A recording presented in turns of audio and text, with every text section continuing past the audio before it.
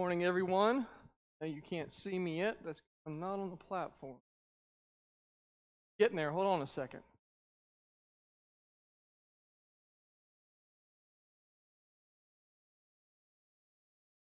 Good morning and welcome to Covenant this morning. It's going to be a little bit different with me being the only one in the room today.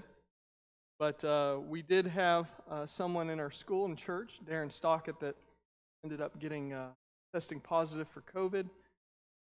For to take precautionary measures to keep everyone safe. We've fully cleaned the entire church on Friday evening, and might be other carriers. We did outbreak or spread in our church. So you're sitting at home, and I'm standing here, but God's got a plan, and it doesn't interrupt His plan, nor does it cease His message. Do pray for Darren as he's recovering. Pray for his family not to get sick as well, and also keep Sean and Amy in your prayers. Amy's dad went home to be with Jesus this past week. Had a celebration service for him yesterday, but it is never easy to have a parent go homeward, even if you know that they're going to be with Jesus. So do keep them in prayer. Keep the girls in prayer. Also, others who are facing illness and sickness. Rick Johnson being one who's still facing cancer and having good days and bad days. Keep prayer. I know there's others. I'm going to get to mention somebody, but please, prayer. I also just today shared a video of my mom's testimony, not the full testimony, but a portion of it, just to be an encouragement for those facing tough times in a battle, and I'll share it on this page as well. Let me go ahead and open us up in prayer. Lord, we praise you and thank you for giving us this new day. And Lord, whether this week or the past few weeks have gone our way or not, that doesn't matter, because our way doesn't matter. What matters is that we follow your way, and that, Lord God, you become Lord of life. You would be the one that would hold us fast, no matter the circumstance situation. I just remember the lyrics to that Jenny Owen song that says, I'm going to walk through the fire. Want me to. But I'm not who I was when I took my first steps, and I'm holding to the promise that you're not through with me yet. But if all of these trials bring me closer to you, I will walk through the fire. Lord Jesus, we thank you that you're a good Father that loves us and cares for us. So do pray for your healing upon Darren. Lord God, pray for your healing touch upon Rick, and encouragement for Sandy and the rest of the Hoods and Smith family, Lord God, and Johnson family. Pray that you would continue to work in a powerful way in our homes and in our communities. You are the ruler of time and space, and whether or not we can meet in the same location or not this morning, pray that you would. Amen. Let me encourage you as well to take the time. I shared on our Facebook page, and it's on our YouTube page, a playlist of worship songs. So if you haven't listened to that yet, take the time to listen and worship and praise the Lord. Don't miss out on that just because we're not meeting in person. Let me go over a couple announcements with you. Today we were supposed to have our annual church conference, and that did not happen due to what's been going on, and so we are going to be rescheduling that. So I encourage you guys to, we'll be letting you know in the future that's going to happen. We also have our Four Things daily devotional that's available to you online, and so encourage you guys to check that out as well. That is a way to keep up to date with what we're studying on Sunday morning and Wednesday night. It's an active way for you to God every week, so that you know what to read and pray and study and focus on. And so I encourage you guys, if you have a chance to join in with that, that would be wonderful. Also this week, on Wednesday, we're having the food delivery truck from Health and Welfare Ministry. So if you're able to come and help with that, I know we would love to have the extra help. Also, food giveaways is coming Saturday, and the gates will be open at 8 o'clock. And we're going to continue the drive-through setup we had. And so we need people to help stage it on Friday night, and also people to contribute on Saturday morning. And so if you're able to help with either of those, that would be wonderful. And then online giving with Tithely is still an option. Since we can't meet in person, you can still mail your tithes, love offerings to the church, or drop them by church later, but Tithely is an option for you as well. Okay, that's all that I had. If you have your Bibles, turn, if you will, to Acts chapter 19. Acts chapter 19. Today's message is entitled, The Baptism of the Holy Spirit. We saw last week how Paul has a vision beyond his life and earthly ministry as he pours himself out on several key individuals like Priscilla and Aquila. He takes them from Corinth. I'm going to put up a map for you of his second missionary journey. He takes them from Corinth, which is in Greece, and leaves them in Ephesus, which is in modern-day Turkey, the province of Asia, a place where Paul wanted to go directly on the second missionary journey. He wanted to go west, and God said no, and so he went north. And then when he wanted to head into Asia or head further north, God had him go west, but above the province of Asia, and then brought him into the ministry of Greece. And so this was a leading of the Holy Spirit. While Priscilla and Aquila are there in Ephesus, there's another believer that comes along from Alexandria in Egypt. His name is Apollos. Apollos is one of those guys that you'd love to listen to. He's one of those guys that had a podcast today, you'd be listening in. If preaching, if he was having a local speaking engagement, he just is passionate, he's enthusiastic, and he's a great teacher. But Apollos has one flaw. He doesn't have the full gospel. His message ends with the baptism of John instead of including the baptism of the Holy Spirit. It's not that he wants to exclude the teaching of the Holy Spirit, he doesn't know about it. And so Priscilla and Aquila, instead of confronting him publicly about this and making a scene, pull him aside and talk to him privately and introduce him to the teaching of the baptism of the Holy Spirit, the same teaching they received from Paul. After some time, Apollos feels this calling of the Holy Spirit to go to Corinth, the very same place where Paul met Priscilla and Aquila and worked with them at tent making. And while Apollos is in Corinth, he preaches the gospel powerfully and convincingly to the Jews in the synagogue. And so we see in this passage, what we saw last week, was how the ministry of Paul comes full circle. He had a calling to Asia, a desire for Asia.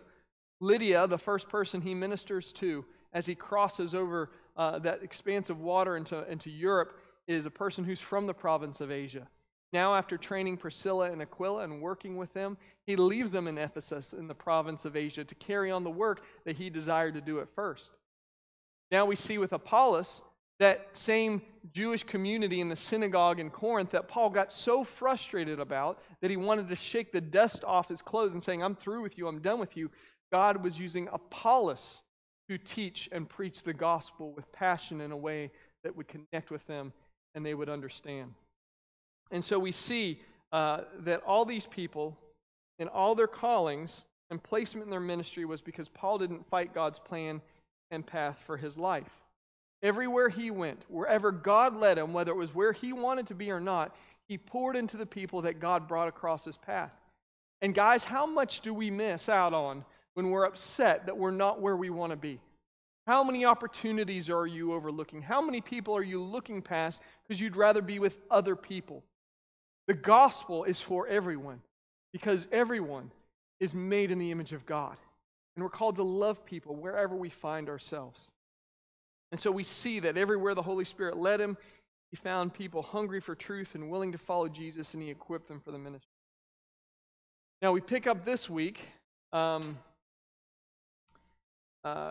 after Paul has finished visiting the key cities in Israel. He went from Ephesus and he made it back to Caesarea, spent some time in Jerusalem, went back to the sending church in Antioch, and then visited the churches that he helped to establish on the first missionary journey. Now we're picking up him after visiting those churches where he goes next. And I'm going to go start reading in chapter 19, starting verse 1 through 6. It says, while Apollos was in Corinth, Paul traveled there through the interior regions until he reached Ephesus on the coast, where he found several believers.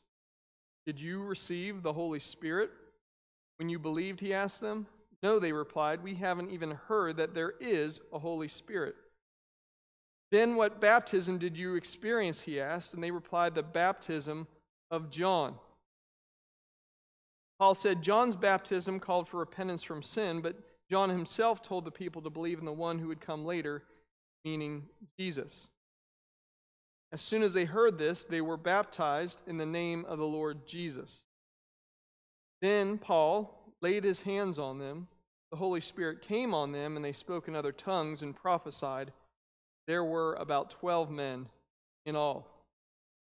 So here we see that Paul eventually makes his way back to Ephesus. Remember, when he went there the first time and left Priscilla and Aquila, they begged him to stay longer, and he says, I'll come back, the Lord willing.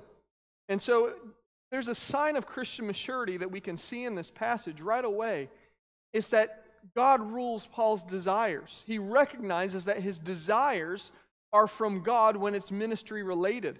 And he gives God the right and the freedom to lead wherever he wants, even if it contradicts at the moment his desire to be with a certain people or certain group. And so he says, I'll come back to you. I want to come back to you, but it's in the Lord's hands if the Lord's willing. And so now God has finally opened the door for Paul to minister in Asia, minister in Ephesus, and extend that ministry. But after arriving and getting to know some of the believers, he begins to ask them about their baptism. Now, we don't know if Priscilla and Aquila had sent messages to Paul saying, hey, this guy Apollos is going on here. He's teaching the baptism of John, which is wonderful. He's passionate about Jesus. He just doesn't know the Holy Spirit, and we're trying to teach him about that. I don't know how much of a context. I don't know if it's just the Holy Spirit prompting him to say, hey, ask him about me. Either way, he talks to these believers in Ephesus and says, you know anything about the baptism of the Holy Spirit? When you were baptized, did you receive that?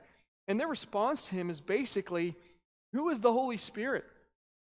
We haven't even heard of the Holy Spirit. You know, that grieves my heart because I believe that there are churches in the United States. In fact, I know that there are churches in the United States that don't teach about the Holy Spirit. And I've had people tell me that before. I've been to church my whole life, or I've been to this place and that place, and I've never gotten any solid teaching on the Holy Spirit. In fact, when I went to seminary, that was the person that I wanted to understand the most of the Trinity, simply because he is somewhat mysterious. And I think that's one of the reasons why there isn't more teaching on the Holy Spirit. It's tragic that it's not, because it's so key to our faith. The Holy Spirit, as we studied at the beginning of our study of Acts, is the third person of the Trinity: Father, Son, and Holy Spirit. We believe, because the Bible says it, that God is one, and yet He's three persons in one. If you have trouble understanding that, there's lots of ways throughout our world and science that helps us understand that concept. Water can be gas, liquid, or solid, and yet it's all still water. You know, in marriage, two people, two personalities, two individuals become one, and yet they're still individual persons. There's ways to understand that the best that we can in our culture and society. And so it's through the person and the presence of the Holy Spirit that we see in the Gospels, especially the Gospel of Luke, that Jesus is enabled to do a lot of the miracles He does. That the Holy Spirit leads Jesus in different places and at different times, taking Him to different locations. And so we see that the Holy Spirit was key to Jesus' ministry. But even beyond that, even if you look at the book of Genesis, the first mention of God in Genesis is the Holy Spirit hovering over the waters of the deep when there was just darkness. And so the Holy Spirit is central to our faith as much as the Father and the Son. When we get to the book of Acts, we see that the apostles and the other followers know what to do and know where to go and have the power to do what they're called to do because of the person and of the Holy Spirit. And so the power and the person of the Holy Spirit is key to the entire book of Acts. In fact, if you're just joining us in our study of Acts, look back, whether through our podcasts or previous sermon videos. Start at the beginning, because our first teachings before we really jumped into Acts was clearly talking about the person of the Holy Spirit. A proper understanding of Him is essential, understanding the book of Acts as a whole. And so the change in the followers of Jesus Christ in the book of Acts happens on the day of Pentecost, when the new believers and the disciples receive the full person and presence of the Holy Spirit of their life. And And so these guys that were afraid, were fearful, who betrayed Jesus, who abandoned Jesus, who just struggled with victory in their life, were so transformed that they spoke boldly in the name of God. And they were willing to face torture and rejection and imprisonment and all the rest. And so we see that the turning point in their life of having power and fulfillment and strength happens on that day of Pentecost. So if experiencing the best relationship with God comes from an understanding of the Holy Spirit's place in your life, and it's so essential, why aren't people? I would venture to say, because the Holy Spirit is somewhat mysterious. You're talking about the supernatural, especially in our North American culture. We're so grounded in our five senses and a study of science and trying to understand how everything works, that the supernatural kind of intimidates us and scares us, and we, because it's so otherworldly to us, we kind of shy away from that. I think another thing that keeps us from a deeper teaching on the Holy Spirit is the abuse of the teaching.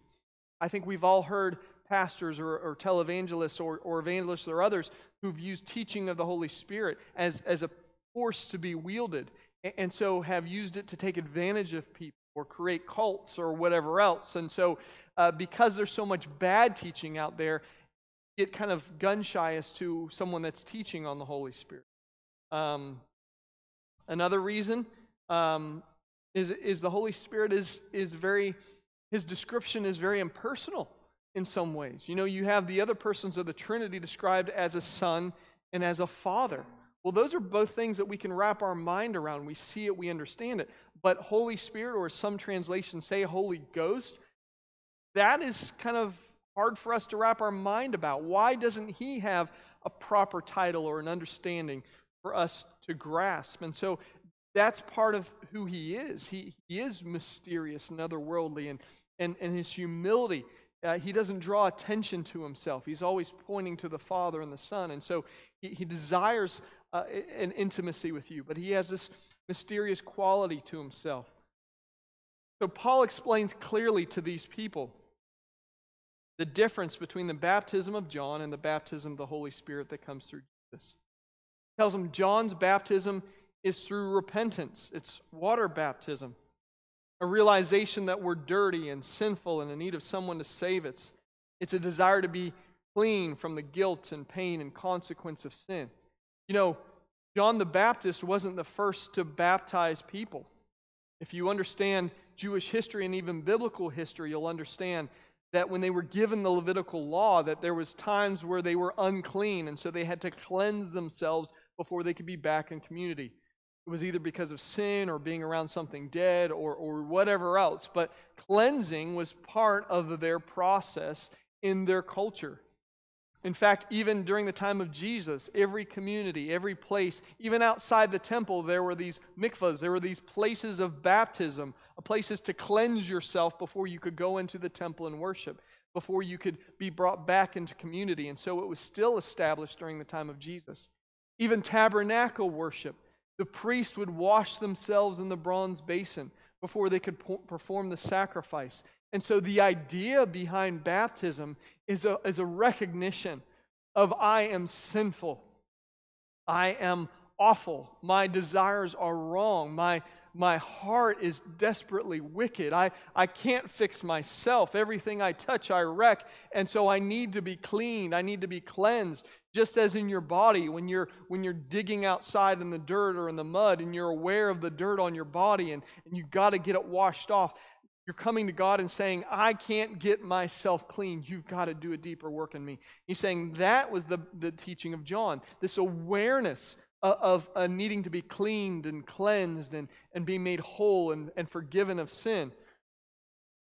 But there's more to it. The question is, what if you stopped at the baptism of John? What if you stopped there and didn't receive the baptism of the Holy Spirit? Without the baptism of the Holy Spirit, we know that Jesus has forgiven our sins, but we're left powerless to change. We're constantly aware of our dependence on God to forgive us, which is good, but there's no moving past a defeated life. Baptism, as I said, was already part of the culture and custom in the Jewish community before the coming of Christ. So it's something that they understood, something they desired. But there's that extra element. There was something about these disciples who spent every waking hour of Jesus on his 3 years of ministry that they still lacked after he ascended into heaven. There was a deeper work that needed to be done in them.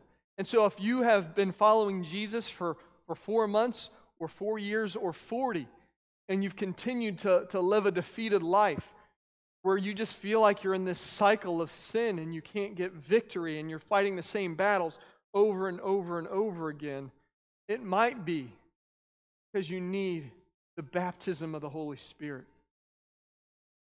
Jesus told the disciples at the Last Supper, the Holy Spirit, when he came, would convict the world of its sin. Boy, isn't that wonderful? John 16:8 says this. The Holy Spirit will convict the world of its sin. It's not our job. We don't have the power to do it.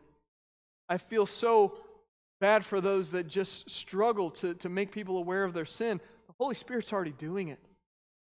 He does that work, and he uses us to do that sometimes as well. The Spirit will guide us in all truth, bringing understanding of Jesus' teaching to our hearts from John 16:13. He says, the Holy Spirit will remind you what I taught. He'll bring that to the forefront. He'll establish those things in you. So there's an understanding of God's Word that comes, and it just doesn't become words on a page. It doesn't become just another book or good thoughts. It becomes life to you. It becomes a passionate breath, just like a deep breath of oxygen. You know, right now when we have to wear masks everywhere, it feels so good, doesn't it, just to take off that mask and breathe without anything covering over our face. That's what God's Word is like when the Holy Spirit is leading and guiding you. The Spirit will enable us to have power. Acts 1:8 says that. The Holy Spirit will come and bring you power. Right now, most of us feel very powerless in our world, in our culture. When we see wrong or injustice, we see problems everywhere, and we just want to fix it, and it seems like nothing is getting fixed. The Holy Spirit has the power to change us first. And as we as individuals get changed and transformed and sold out to Him, the world changes one person at a time. And finally, in Luke 12:11 and 12, it says the Holy Spirit will give us what to say when we face tough situations. Jesus says, listen, don't worry about what you're going to say. When you face confrontation or other things, I'll give you exactly what to say. And folks, sometimes, whether it's on social media or other things, I don't always post right away because I don't have the right words to say. I don't always am given the allowance to speak anything at all. You've got to learn to develop a pattern of saying, okay, Holy Spirit, what would you have me to say? When do you want me to say it? You don't have to worry about it. I want you to hear Paul's explanation in the book of Romans as to what the baptism of the Spirit looks like in the life of a new believer from Romans chapter 1, verses 9 through 16. I don't have the right scripture here, so I think I put it in wrong. Probably 19, 9 through 16. Let me read this to you. It says, but you are not controlled by your sinful nature. You are controlled by the Spirit. You have the Spirit of God living in you. And remember that those who do not have the Spirit of Christ living in them do not belong to Him at all. And Christ lives within you. So even though your body will die because of sin, the Spirit gives you life because you have been made right with God. The Spirit of God who raised Jesus from the dead lives in you. And just as God raised Christ Jesus from the dead, He will give life to your mortal bodies by the same Spirit living within you. Therefore, dear brothers and sisters, you have no obligation to do what your sinful nature urges you to do. For if you live by its dictates, you will die. But if through the power of the Spirit you put to death the deeds of your sinful nature, you will live. For all who are led by the Spirit of God are children of God. So you have not received a spirit that makes you fearful slaves. Instead, you received God's Spirit when He adopted you as His own children. Now we call Him Abba, Father, for His Spirit joins with our spirit to affirm that we are God's children. Amen. You see what you're missing if you don't have the full realization of a relationship with the Holy Spirit that Jesus Christ died and rose to give you. I've said this before, but it's so true. Jesus didn't die for your sins and rise from the grave simply for you to get by on this life, just squeak into heaven, to live a defeated life here on this earth. If you spend so many of your days saying, I just wish Jesus would come back, you're probably not receiving the fullness of what God has for you every day. He died and rose again to endue you with power to live a victorious life. So life in the Holy Spirit looks like this. Like this. The Holy Spirit leads us where we need to go daily. What am I supposed to do today? Where am I supposed to go? How do I change my desires? You know, some of us, if we are honest with ourselves, we wake up every day thinking, what can I get away with today? How close can I get to the line? How can I get so close that I don't get caught? Where can I fulfill my wants and desires the way I want to? And that's not life led by the Spirit. A life led by the Spirit is when we ask Him, God, I have my basic plan for today. It's Sunday. I think I know what I'm supposed to do. But you are Lord of my heart and life. What do you want me to do today? You do that throughout the day, and He will lead and guide you. Remember, everything that we study in the book of Acts, it just seems like coincidence, right? That Paul ends up at the right place in the right time, interacting with the right people. No. God is orchestrating everything. He's in control. And if He's leading, guiding you, and He's writing your story, and He's got the world in His hands, don't you think He can line you up with His perfect will and plan every day if the Holy Spirit is boss of your heart and life? Second thing is the Holy Spirit gives you a new life, quite literally. You aren't the same person you were before you gave Him full control. You weren't the same person before your baptism in the Holy Spirit. We see this with Paul. Paul, a murderer, a persecutor of the church, someone who feels very justified in all these terrible actions that he's taking. But when he gives his life to Jesus and is baptized with the Holy Spirit, that zeal and passion that was against Jesus now is for him. And he's willing to face all those things he put other people through in order to follow Jesus and be led by the Holy Spirit. See the same change in Peter and others. And maybe you have seen that in other people's lives as well. The power of the Holy Spirit enables you to overcome the urges of your sinful nature and live victoriously. That's what this Roman passage is talking about. We can't live by the same urges and desires. And you may say, well, my experience tells me, no matter how long I've been a Christian, that that's still a problem. It may be because you continue to rely on your own power and strength to do it. You're different. You get to live by different rules. You have a different help, a different assist in your life, and it's Jesus. And it's the power of the Holy Spirit. He can change those desires. I really think that sin takes good desires and twists them and makes us think that we have to fulfill them that way. But when the Holy Spirit comes in your life, He changes your nature. He makes your nature new. He changes you from the inside out, quite literally, and all those passions and the desires that you have are fulfilled in Him. And then your desires change. Now, this is a progress of time because sometimes we don't realize that we received what we already have. And it takes time for us to realize what we have. Sometimes we have that in our relationships, right? We don't realize the kind of spouse that we've been given. We don't realize the people in our life and how much they're there to benefit us and help us and walk alongside us. We don't utilize that relationship to the fullest. I think it's the same way with the Holy Spirit. The Holy Spirit will give you what to say when you need to say it. We've already mentioned that. And the Holy Spirit confirms in your heart that you are indeed adopted by God and that His promises are for you. Verse 15 and 16 says, "So you have not received a spirit that makes you fearful slaves. Instead, you received God's Spirit when He adopted you as His own children, Now we call him Abba, Daddy, Father. For his Spirit joins with our spirit to affirm that we are God's children. If you are in constant fear of whether or not you really are saved, whether or not you are really in relationship with Jesus Christ, whether or not you are really different, whether or not when you die today you would know that you would go into heaven, the Holy Spirit brings you that affirmation that not only are you saved from the consequence of your sin, not only are you cleansed clean, but you are adopted sons and daughters of the eternal Heavenly Father. Ephesians 1:12 through 14, this same city that Paul is doing this ministry in now, says this. It says, God's purpose was that we Jews who were the first to trust in Christ would bring praise and glory to God. And now you Gentiles have also heard the truth, the good news that God saves you. And when you believed in Christ, He identified you as His own by giving you the Holy Spirit whom He promised long ago.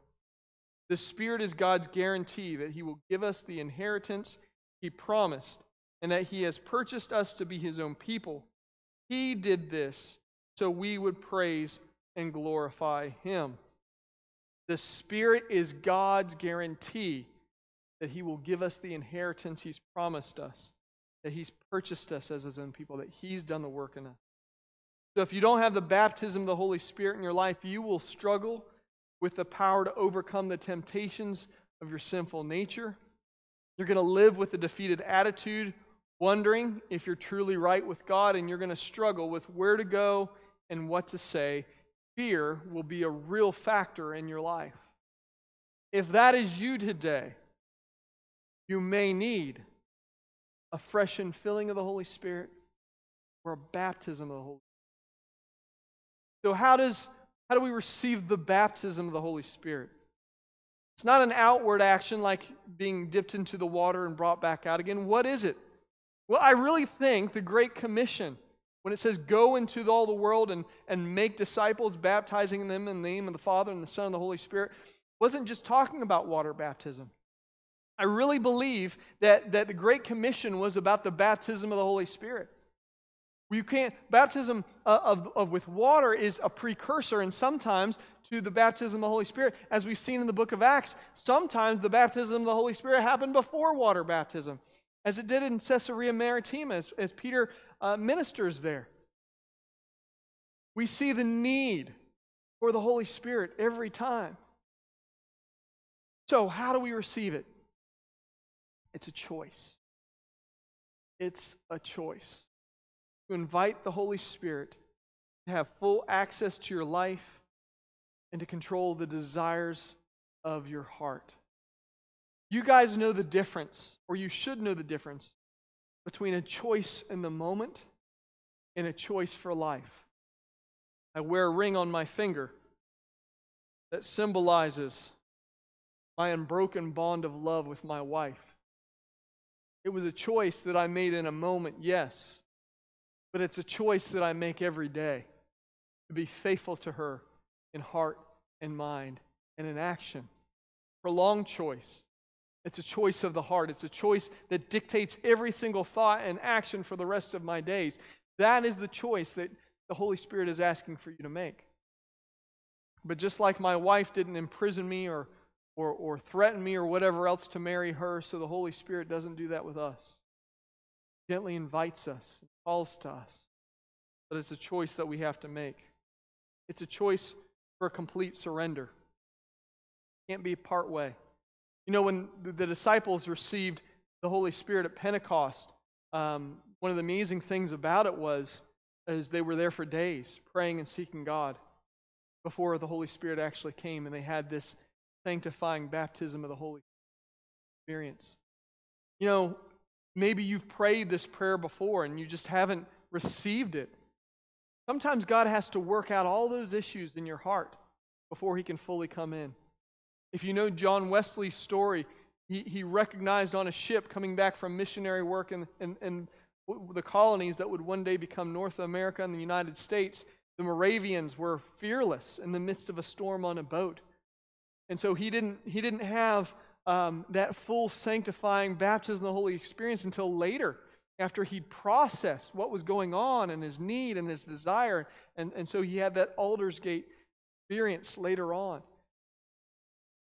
And so, maybe for you, God is working through all those issues. You have to lay them down one by one by one. And He's saying, I hear you. I hear you're saying you want to be fully mine and fully surrendered. But let's look at this. Let's look at this. Let's look at this. Jesus Himself, when the rich young man came to Him and said, I want to follow you. He said, well, do all these things. And He said, I've done it without sin. Jesus looked on him in love and said, well, go sell all you have and give to the poor. Follow me. And the man walked away destitute. Not because Jesus didn't want him, but because Jesus called to full surrender. Choice of full surrender, guy. Hold nothing back. Here in Acts 19, the Holy Spirit arrives and immediately enables those that invited Him in to prophesy and speak in tongues. They were saying prophetic words. They're speaking in languages that they haven't learned. We're not told if this is some sort of angelic language or if this is some sort of ability to speak languages that they didn't learn, like the day on Pentecost. And the day on Pentecost, the disciples, like Peter, were enabled to speak multiple different languages at one time. So everybody that was listening heard the gospel in their own language. We're not told one way or the other. This can be a confirmation of the baptism of the Holy Spirit, but it doesn't happen this way every time. Either way, for whatever reason, that's how it occurred in this moment. How do you know that you've received the baptism of the Holy Spirit? How do you know? You have a greater peace and assurance. How do you explain peace?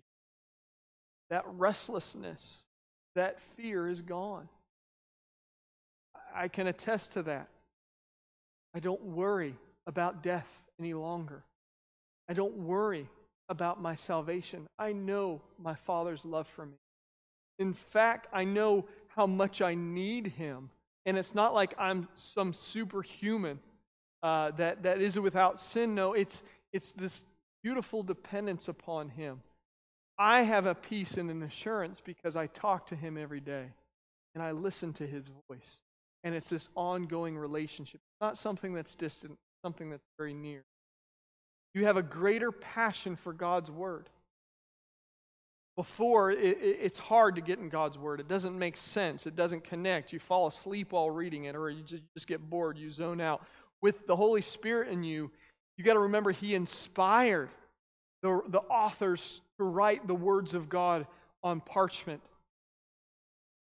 He protected that Word, and He reveals that Word to us today. You've got a greater passion for God's Word, and you have a more sensitivity to the guidance of God in your daily life.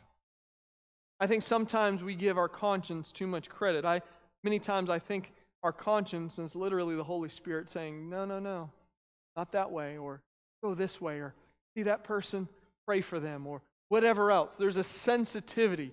There's an awareness that God is orchestrating things around you all day, and you are kind of excited constantly for what God's going to show you next. And you have the power to say no to sin. You know, I think all the way back to the Garden of Eden. All this mess that we've gone through in this world, I think would be different if Adam and Eve would have remembered when the serpent was tempting them that they could have just gone to God and say, hey, Father, can you clear up this mess? Because we got this disagreement going on. The snake's saying one thing, but we're thinking something else. Can you bring some clarity here? In our moments of temptation where we do not have the power to say no, where we fall in time and time and time again, if we call out to the Holy Spirit and say, please, oh, His presence and power fall. And where there was no way before, God parts the water and gives us dry land. We live in a day and an age where we must be baptized in the Holy Spirit. Remember that baptism isn't just about cleaning. Even in water baptism, it's a death to your old life, and it's a coming out of a new.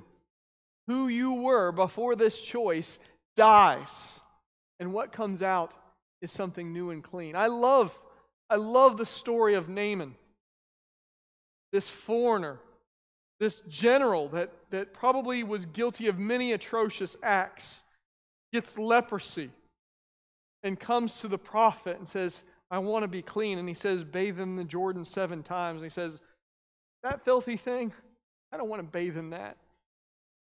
And his servant begs him to do it. He does it. When he comes out that last time, that leprosy, the baptism of the Holy Spirit will wash away the cancer that's killing you.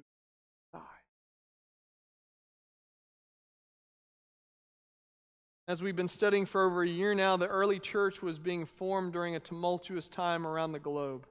I don't think our time is any less tumultuous. This is not a time for God's people to flounder and struggle and suffer. This is a time where God's people need to follow the leading of the Holy Spirit, walk in victory and triumph, and let our praises be what bring people to Jesus. This is a perfect time for the Holy Spirit to be seen in and around us, because we see in the book of Acts that it was the perfect time for the gospel. Folks, let me encourage you today, and I'm going to pray with you here in a second. Let the Holy Spirit, the third person of the Trinity, be in the core of your being. Jesus, I pray for my friends and my relatives and my loved ones, acquaintances and people that are hearing this message that I don't even know. Pray for my church family that we would not stop until we receive the full gospel message. And that full gospel message, Lord, is that you have made a way for us to have the third person of the Trinity, the Holy Spirit, to be a part of our life, to dwell in the core of our being, to lay the foundation of a new life in Christ and you, to give us the power to say no to sin, to enable us to know our path every day, to give us the words that we need to say, to give us a hunger of your word, to change our thoughts and desires, to make us powerful where we were powerless. Jesus, that is what we need today. That's why you've led us in the book of Acts, before all of this pandemic hit, before all of this political chaos went on, before all of this, you said, listen, I want you to study what I did at the foundation of the church. The key, following you, Holy Spirit. So right now, Holy Spirit, I know that you're whispering in our hearts, saying, let me lead. Would you give me full control? Give me the keys to the house of your life. Will you let me be the one to clean you and change you and transform you? The full gospel, Lord. We're not called to live defeated lives full of fear, wondering if we're saved or not until we die. We're called to know in the core of our being. We're called to be bold no matter the circumstance. We're called to love, and we're called to worship. Lord God, let your people worship. I see clearly, and I've seen it from our intercessors team, Lord. You're calling the church, every single one of us, to march around the walls of Jericho, worshiping you and praising you in this season, so that those who might be enemies of the faith can see that you are not defeated. They may laugh at us, they may mock us. Inwardly, Lord God, they are being destroyed by fear, and you are going to tear walls down so that the gospel can spread around the world in our day and an age. God, Jesus, you're coming soon. We know this. Set us ablaze. Fill us with your Spirit. Amen. Before you turn off this video, let me encourage you to pray yourself, just you and the Holy Spirit. Invite Him in. I also encourage you to share this video with others. Share it to your Facebook page or someone else. Someone needs to hear this. And it's up to you to do it. An easy thing you can do. I love you, church. I hope to see you face to face soon. Hopefully this is just a short-term thing that we're doing here. But walk in victory. Delight in the Lord. Give you the desires